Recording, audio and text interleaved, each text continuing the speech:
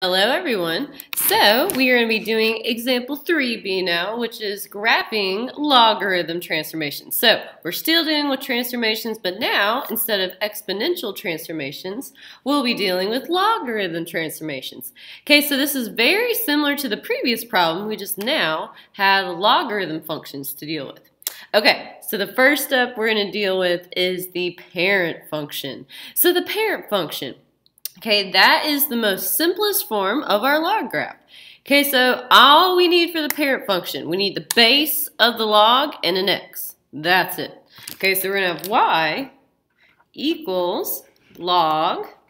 Okay, the base of my log is the little guy right here hanging out below the log. So log base 5, and then I'm just going to put an x there. Yay! So that's my parent function, you guys. Now, the 3 points we use for a logarithm are the same kind of points we use for the exponential, but remember logarithms are inverses of exponentials. So all we're going to do is reverse all these points to get our log points.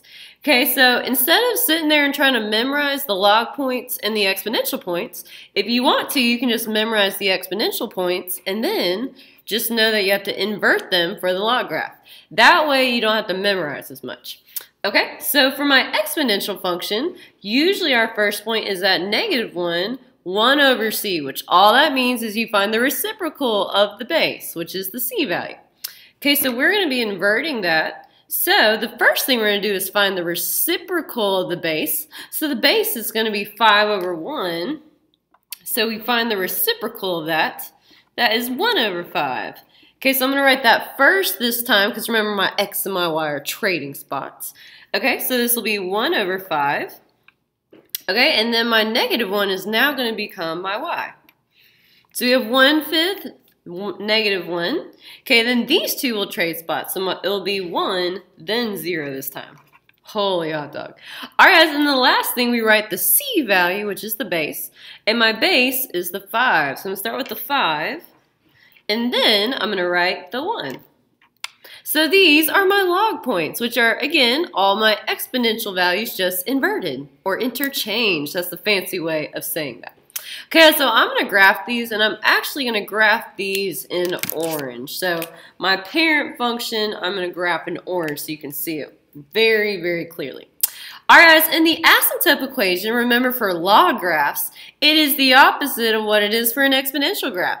So the exponential graph, the asymptote was on the x-axis. So now for the log graph, since they are inverses, the asymptote values interchange as well. So now my asymptote is on the y-axis, which is the equation x equals 0. Okay, so I'm going to draw that in first so I know I don't cross the y-axis. It cannot cross. All right, guys, let's plot these points. So my first point is at 1/5, -1. So I'm just going to go over a smidge on the x-axis, just a smidge, and then down 1. Okay, my next point is at 1, 0. And my last point is at 5, 1. So 1, 2, 3, 4, 5, and then 1. All right, guys, so remember, we cannot touch the y-axis. So we got to get real close, but we cannot touch. Okay, I think I made it. All right, and then this graph will just kind of continue like so. All right, so there's my parent function. Holy hot dog, you guys. All right, now when you do transformations, you must conquer the a and the b value first. They have to come first. Save the h and the k for last. Now, it doesn't matter if you do the a or the b value first, but since we've never dealt with the b value, let's hold off on that one. We're going to start with the a value. Okay, so when I'm looking at my log graph, the a value is the number in front of the log that is multiplying to my log, which if you see here, the thing in front of my log is a negative, but remember, if you don't see something in front of the log, secretly there's a 1 there. Okay, so my a value is going to be -1 for this graph. Okay, so my a value is -1. Okay, I'm going to write the equation. So I'm going to add on to my previous equation, which is this right here. I'm just going to add on my a value to it. So it'll be y equals -1 times log base 5 of x. Okay, and before we decide the points, I can already tell you what the graph's going to do. So all a negative a value will do, remember the a value deals with vertical things. Okay, so a negative a value will reflect in a vertical motion. So we will be crossing the x-axis. Okay, so this one is going to reflect over the x-axis, which I'm actually going to write it below so I have some space to write my points. So I'm going to write it underneath it. So my a value, the negative a, all that's going to do is reflect over the x-axis. Reflect over the x-axis. So I can already predict what's going to happen before I graph it. Isn't that cool, you guys? Okay, so for the a value, okay, we're going to keep the same x's from up here, so we're going to be using these x values. So I don't want to write up here because we're going to be doing different things with the values. So sorry, we're going to use these x's, not the exponential. Ignore those right now. Okay, we're going to be using these x's and we're going to do something to our y values, and we'll talk about that. Okay, so my x's stay the same, so I'm going to go ahead and write all my x's. Okay, so my x's stay the same. X's stay the same. Alright, and I'm going to write my x values in. So we have a 1/5, we have a 1, and a 5. Okay, now remember you guys, the parent function was y equals log base 5 of x. And all we're doing for the a value is tacking on a -1. So it's -1 times log base 5 of x.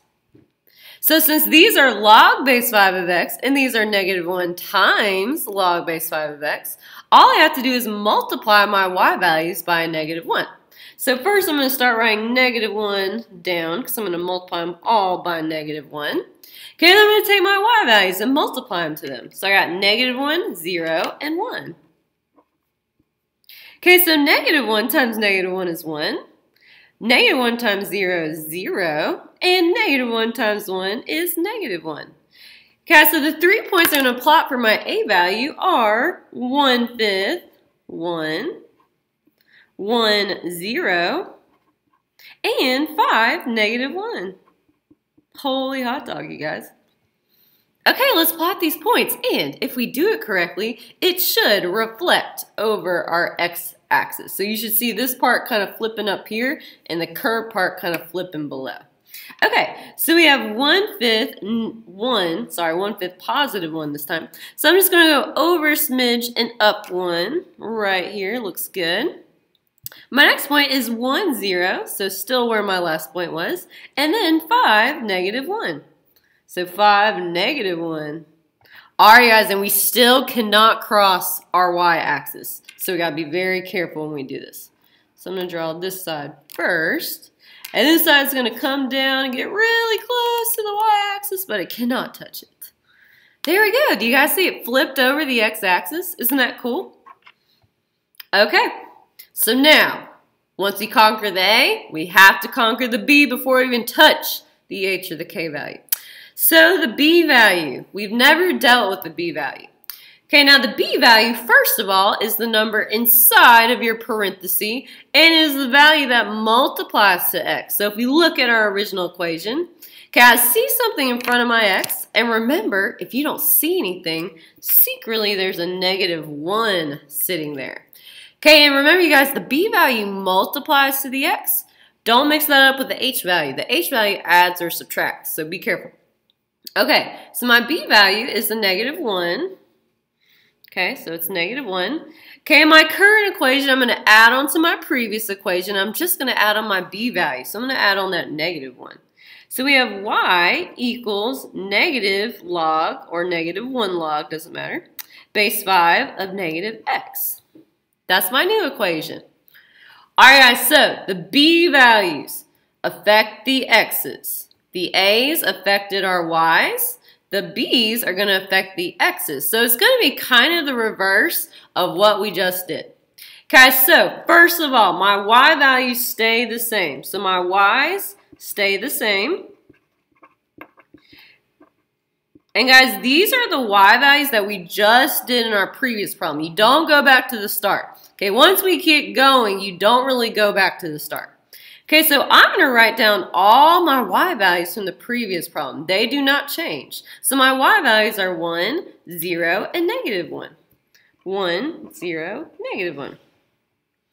All right, now it's my x's that are going to change. Okay, it was negative 1 log base 5 of x, but now my x's, if you see here, went from a positive x to a negative x. Okay, so what that means are all my x's are going to be multiplied by negative 1, because this is secretly negative 1 times x. So if we look up here, negative 1 is next to the x, which means they're secretly multiplying. Okay, so I'm going to be multiplying all my current x's from the previous problem by negative 1. So I'm going to start by putting negative 1 in all the spots, because we're going to be multiplying by all of them. And my previous x values were 1/5, 1, and 5. So when I multiply them, we get negative 1/5. Negative 1 times 1 is negative 1. And negative 1 times 5 is negative 5. Alright, so these are my new x's I'm going to be plotting, and these are my y's I'm going to plot. So my first point will be at negative 1/5, 1. Then I'll have negative 1, 0. Then I'll have negative 5, negative 1.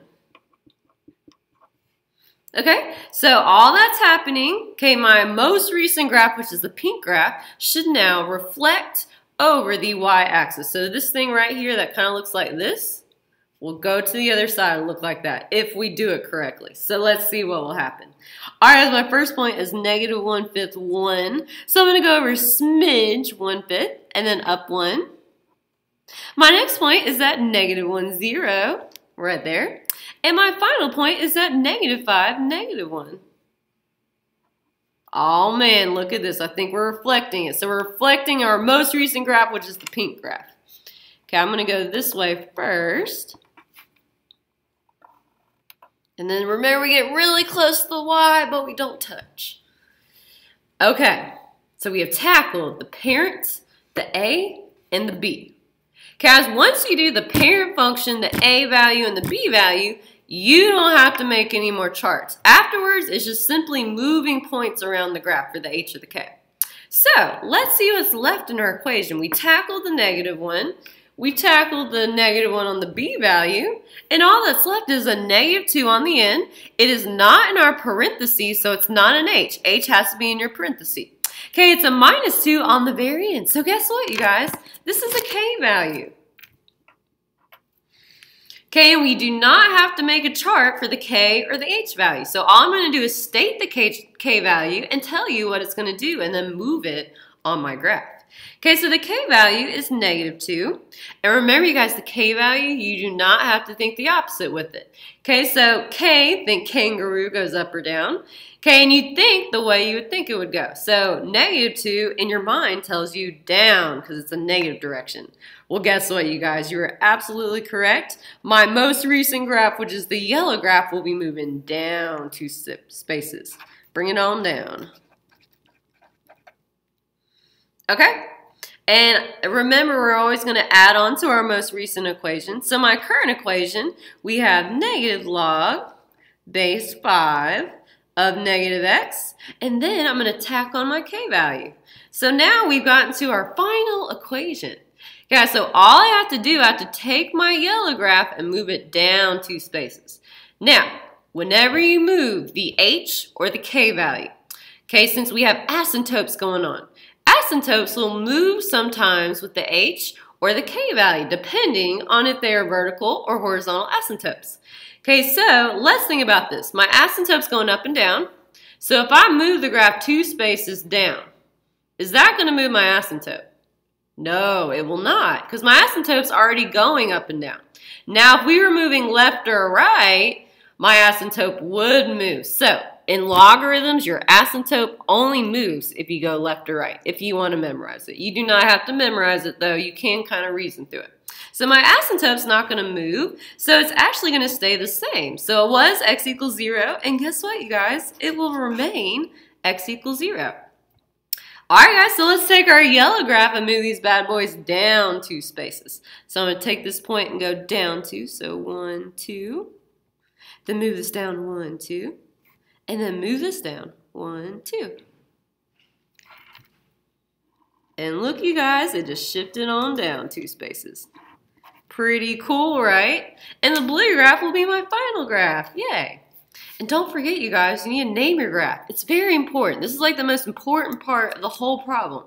Okay, the graph deserves a name. So my graph's name is going to be, let's see here, logarithms. It's going to be Larry the logarithm. Awesome job, you guys.